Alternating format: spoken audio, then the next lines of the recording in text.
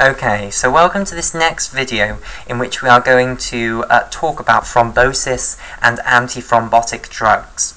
Okay, so we've mentioned one antithrombotic drug at the moment, but I'm going to leave most of the antithrombotic drugs till the end and we'll discuss them all at once. But Clopidogrel fits so nicely into the pathway that I've just labelled it on there as we go through.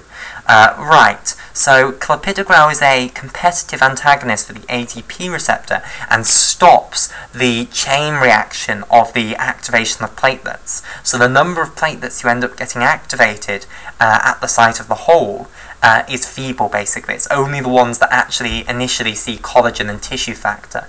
Okay, so you don't get this massive rise in thromboxane A2, and since we've seen that thromboxane A2 is responsible for vasoconstriction, then that's one effect that it certainly is not going to happen if you've got Clopidogrel.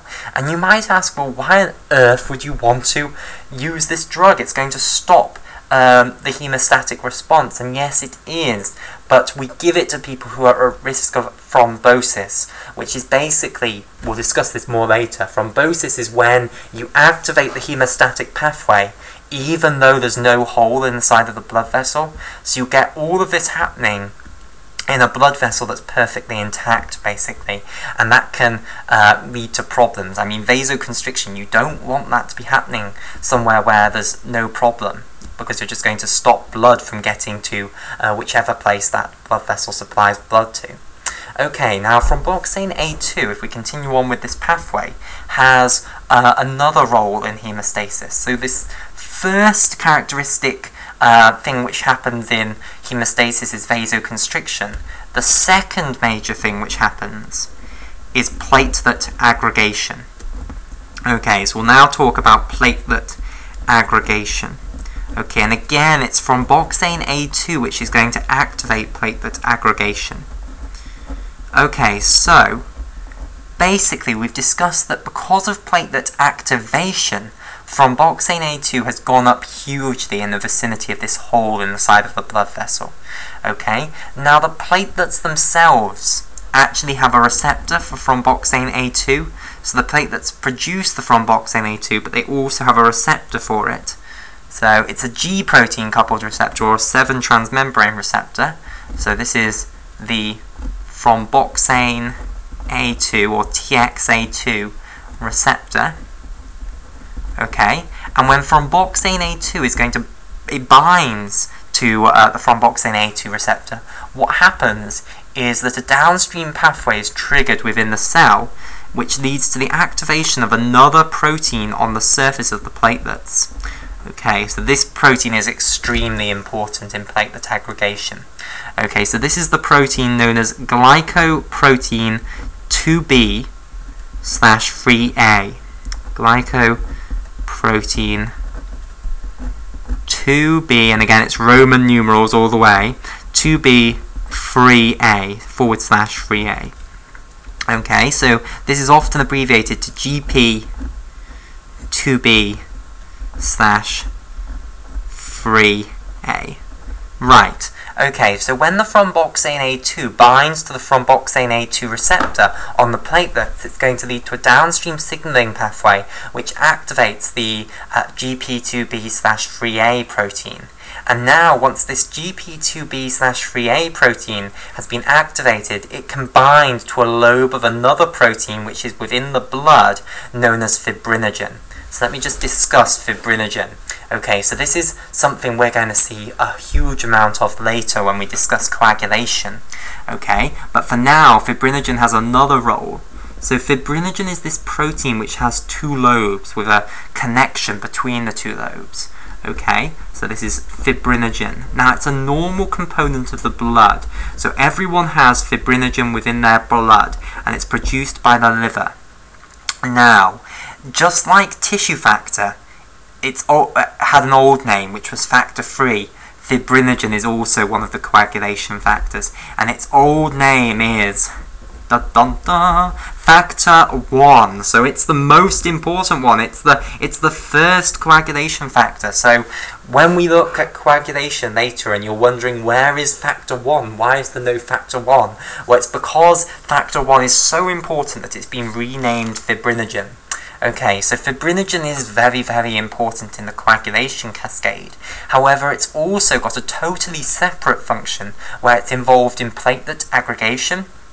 Okay, so fibrinogen is normally inert, basically. It does nothing within the blood. However, once the platelets have been, once thromboxane A2 has bound to the thromboxane A2 receptor and it has activated the glycoprotein 2B/3A, and I'm having to be very careful here because this process of thromboxane A2 activating the glycoprotein 2B/3A, this is not platelet activation.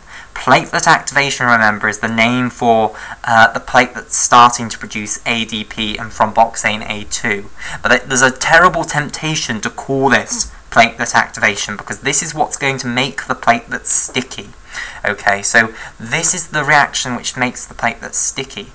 So once you have activated the GP2B/3A, and that's my solution to this, I'll say activated the GP2B/3A rather than activated the platelet. Okay, so once you've activated the GP2B/3A, what can happen is this GP2B/3A can bind to one of the lobes of fibrinogen. Okay, so let me just show you what's going to happen here. I'll draw a picture and show you what this means.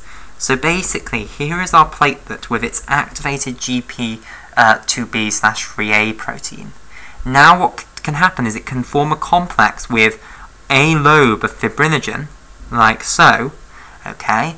And now, if we have another platelet over here, which has also had its GP2B/3A protein activated by thromboxane A2, then it can bind to the other lobe of this fibrinogen. Okay, so we're starting to get platelets sticking together. Now, think about this. Do you think each platelet is just going to have a single GP2B/3A protein on? Well, of course not. They're going to have loads of the things. So if we draw more of these, so here are more GP2B/3A proteins, they're all going to be activated as well because both of these platelets have had thromboxane A2 bind to the thromboxane A2 receptor and therefore activate the GP2B/3A receptors. Okay, so they can bind to lobes of fibrinogen as well. And then you can bring in more platelets here which have also had thromboxane A2 activate the GP2B/3A proteins. And you can continue this great lattice on, basically. The upshot of this story is that the platelets are going to start sticking together via this interaction between GP2B/3A and the fibrinogen. Okay, so here is the final platelet that I'm going to bother drawing. But the point is that what you're going to get is platelets starting to stick together once the thromboxane A2 has bound to the thromboxane A2 receptor and activated the GP2B/3A protein. Okay, so this is what's known as platelet aggregation. So thromboxane A2 makes the platelet sticky and activates platelet aggregation, but this is not platelet activation. When you activate the platelets to make them sticky, that is not the same as platelet activation. Okay, so platelet activation is when the platelets are activated to produce ADP and thromboxane A2. Okay, right, so now let's put this all into perspective. Okay, so if we draw a little picture down here, so here is the hole in the side of our blood vessel again. Okay, here is our disturbed endothelial cell here. Okay, here is our basement membrane underneath that. So this is the basement membrane here. Okay, here is the subendothelial connective tissue underneath, like so. And underneath that, you've got the internal elastic lamina, okay, in blue. Now, we've already discussed platelet adhesion, okay, so some platelets will initially stick to the edge of these damaged endothelial cells. So here we have these platelets which bound to the von Willebrand factor, which was exposed on the disturbed endothelial cells, okay? And it was, remember, the GP1b95 protein on the surface of the platelets, which bounds to the von Willebrand factor on these disturbed endothelial cells, okay? Then what you're going to have is the whole activation cascade happening. So you'll get some platelets coming up and meeting the connective tissue, the collagen, and also the tissue factor, and then they will lead to a cascade which will lead to thromboxane A2 going up in the vicinity here. So you're going to get absolutely loads of thromboxane A2 being produced. So this is the result of the activation chain reaction, basically. This is the importance of it. Okay, we've discussed that the thromboxane A2 is going to cause vasoconstriction of the blood vessel locally, but it's also going to act on all the platelets in the vicinity and make them sticky. So all of these platelets which have already adhered to the disturbed endothelial cell, they will become sticky for other platelets, and all of the platelets which haven't yet adhered to anything, they'll become sticky.